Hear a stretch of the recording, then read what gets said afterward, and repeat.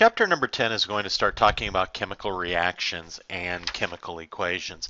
And the thing is, what we're going to do is we're going to expand on what we did in Chapter 8 and 9.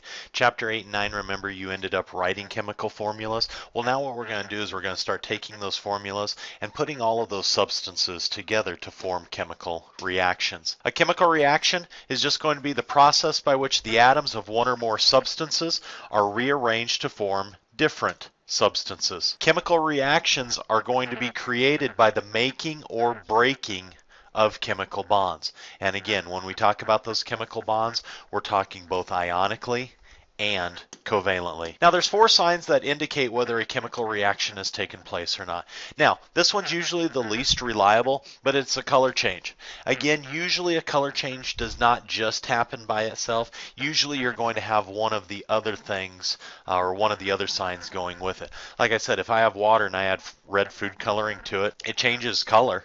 But the thing is, it's still going to be water. So again, this is probably the least reliable, but again, it does exist. Number 2 is going to be bubbles or a gas is going to be given off. Number 3 is a precipitate.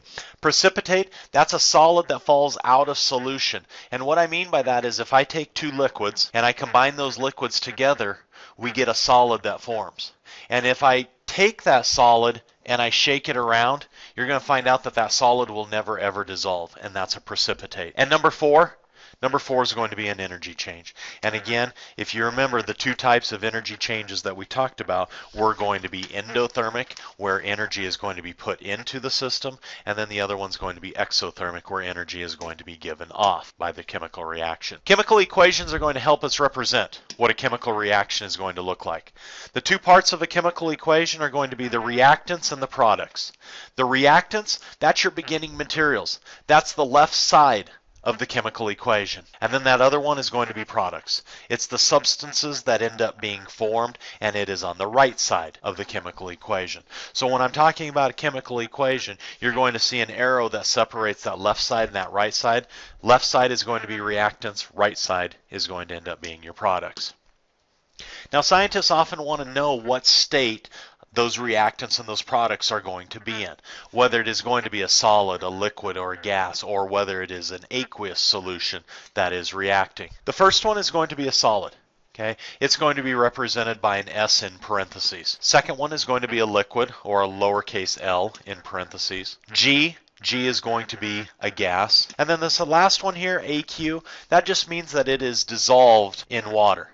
Now what I mean by this is if I take NaCl, okay, and we're talking about salt here, and I put an S there, that's the white stuff that you sprinkle on French fries. That's the stuff that is in a salt shaker. But if I take NaCl and I have this symbol, AQ, that AQ means that we've taken that salt, put it in water, stirred it around, and dissolved that salt. The thing is, the reason why we use AQ a lot of times is some substances are going to be in the solid state where they will not react. But when we put it in water, when we dissolve it in water, it's going to free those ions up. And once those ions are freed up, those ions are able to move around. And that's what causes the chemical reaction. A word equation versus a skeleton equation. A word equation is just as it states there. It's written out word for word for word. Example, solid iron reacts with chlorine gas to produce solid iron 3 chloride.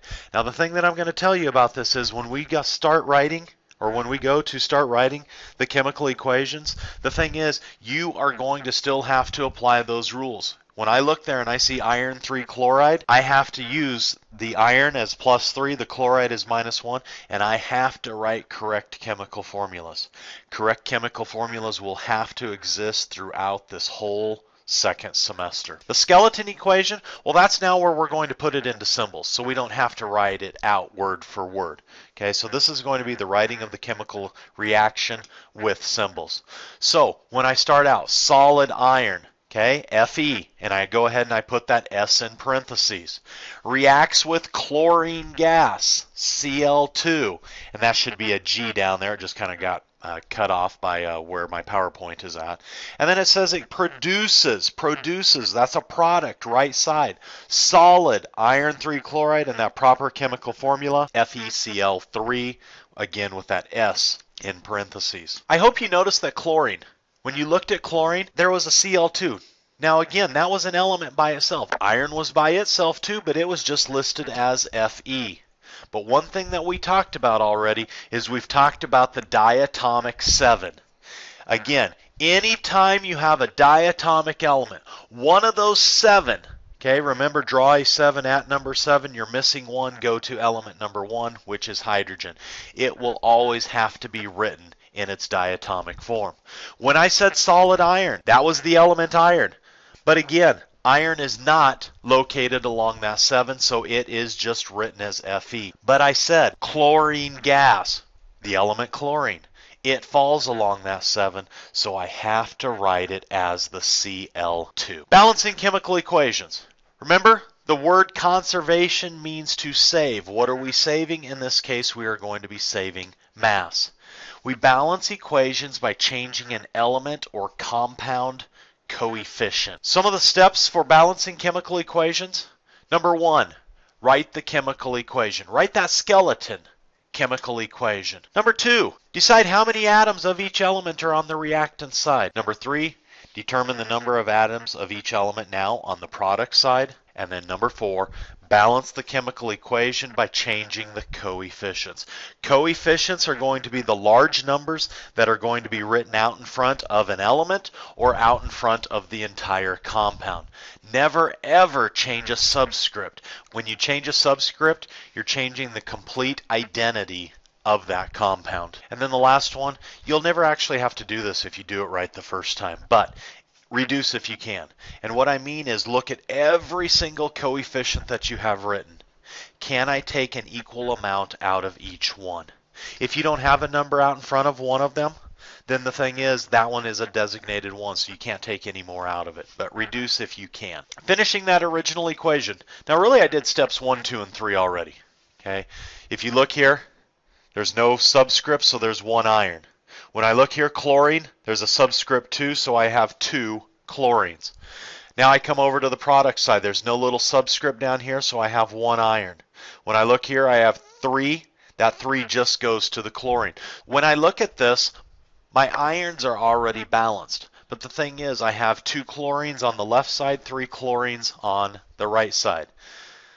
Common number between 2 and 3 is going to be 6. So I have to decide what times 2 is going to give me 6. So I'm going to go ahead and put a 3 out in front. 3 times 2, that gives me 6. Now over here I've got a 3. Again, I have to decide what's going to give me 6. 3 times what? Well, I know that if I take 2 times 3, and again notice this chlorine is within this compound, so I have to put that coefficient out in front of the iron. So now that 2 technically goes with the iron, so now I have 2 irons. 2 times 3 for the chlorine, I have 6 chlorines. Now my chlorines balance, but my irons are now off. 2 on the right side, 1 on the left side, so when I go ahead and put a 2 out in front, I now have 2 irons. This one is correctly balanced. Now if you notice here, like I said, reduce if you can. Okay, I've got a 2 there. I've got a 2 there. But the thing is, I have a 3 there. And I can't take something evenly out of it. Remember, there are no partial particles. I cannot take 3 divided by 2 and put a 1.5 there, because that's like saying 1.5 atoms. And we know that we can't have half particles. So, just like I had written up before, 2, 3, and 2. Those are my coefficients. If we go ahead and look at this one, balancing chemical equations. This one looks a little bit longer, but again, remember what I said. Ag, no subscript, so there's 1 of them. Nitrogen, there's 1 of those. Now, here's the thing with oxygen. Look, there's 3 oxygens there. There's 4 oxygens over there, but they're separated by a plus symbol.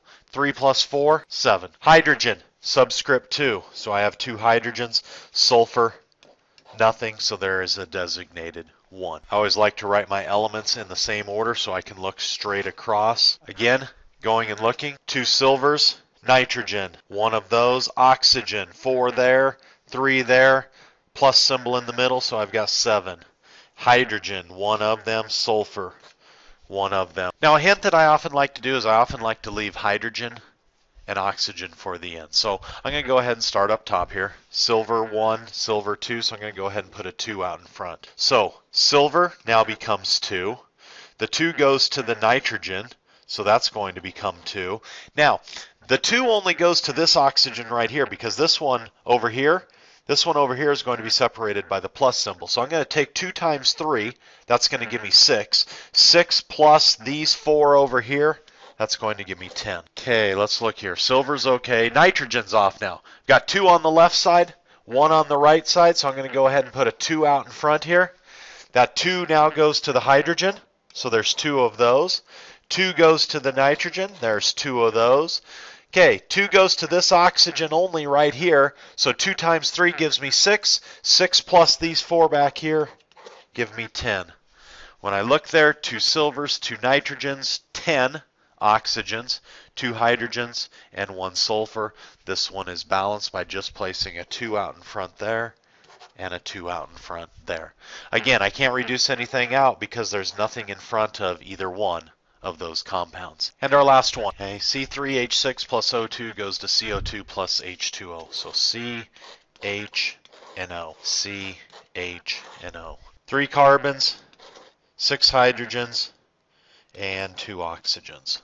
Over on this side, 1, 2, and 3. Now I'm going to start off how most of you probably would. You'd start off by placing a 3 out in front here. So again, that's going to go to 3 carbons. 3 times 2, that's going to give me 6 plus 1.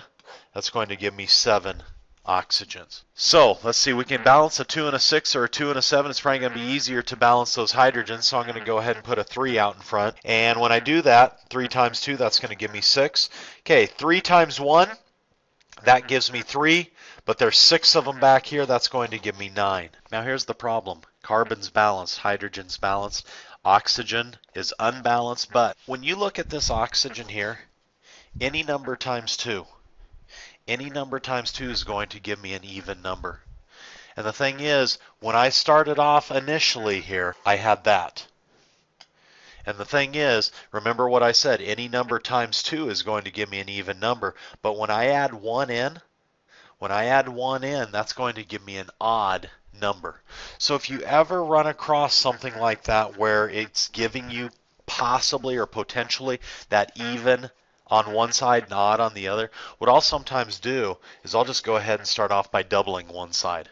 Okay, because again, you notice we got the carbon initially balanced, we got the hydrogen initially balanced, but we were off with the oxygens. So what I started out doing is I'm going to go ahead and start now doubling this. So if I do that, that goes to 6, that goes to 12. Come over to the right side. I'm going to go ahead and put a 6 out in front there. 6 times 2 for the oxygen, that's 12, plus 1 over there, that gives me 13. Now again, I'm still odd right now. But hydrogen. Hydrogen's 12, hydrogen's 2.